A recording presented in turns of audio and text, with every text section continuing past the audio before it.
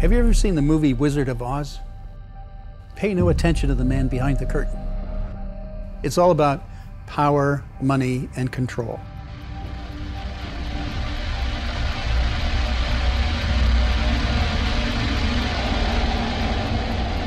The Five Eyes Alliance was created in the aftermath of World War II to monitor enemy communications and share intelligence between its founding nations. It is now recognized as the largest spying network in history. There are standard things which intelligence agencies do. So war warning. Are our enemies going to attack us tomorrow? And that's an unchanging target.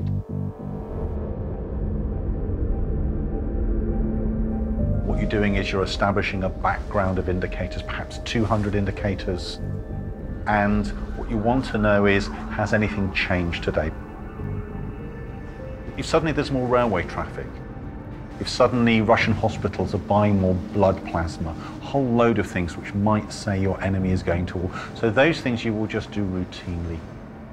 Then there's questions relating to policy. America's changing its policy towards China. It's thinking about invading Iran. So a very broad spectrum of threats. The end of the Cold War in the early 1990s saw the demise of the Soviet Union as a superpower and a threat. Up till then, the Five Eyes had been primarily focused on collecting intelligence from the communist bloc, so politicians began to question their agency's worth. So they were sitting there, how can we justify our existence? So you look around and say, well, there's this explosion in digital communications. And there's bad guys in there doing things. So this is our new target. In order to keep up with it, we have to have an ever-increasing budget. We need more and more people. That's how you build an empire.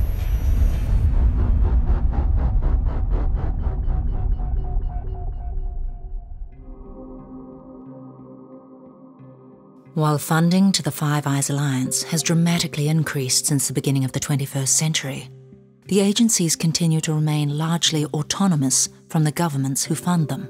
Governments come and go, they're told the minimum. In a way, they're kind of scared of the spies. And so these agencies are mostly ships that run themselves. Most people outside of the intelligence apparatus themselves in foreign governments don't even know the existence of that relationship. Politicians don't want to talk about it, they just want the one-up in whatever negotiation they're entering into. So they're left alone, they're left to kind of do their own business.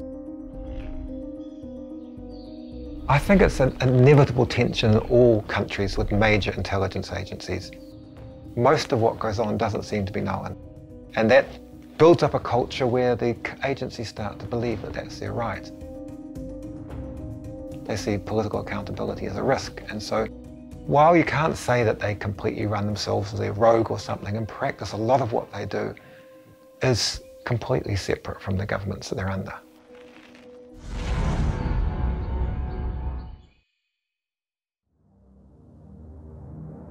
The 9/11 terrorist attacks on the United States gave the Five Eyes a legitimate reason to expand.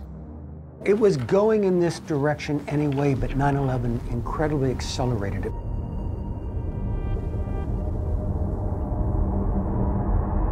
Once you got the terrorist attack here, we became very unforgiving in not grabbing communications. And so we accelerated our ability, our, for want of a better word, invasiveness into communications networks in which legitimate targets coexisted with legitimately protected communications. There was a distinct change after September 11. Something changed which, at least in the smaller agencies, had been a no-go zone, which was using these Cold War, massive national security resources against the citizens of the Five Eyes countries. That had been something that just never usually happened in a country like New Zealand or Australia or Canada. And September 11 loosened that. The United States and Britain completely dropped all their sense of restraint about it. And these agencies are closer to each other than they are to their own governments. As a result of changes since September 11, 2001, the Five Eyes Alliance is now capable of capturing virtually every phone conversation, email, internet search or social media entry in the world. What kind of information? Your location for where you currently are. Text messages, emails, your buddy lists, your calendar as it gets sent around the world. If you're having a video chat with somebody, that gets recorded.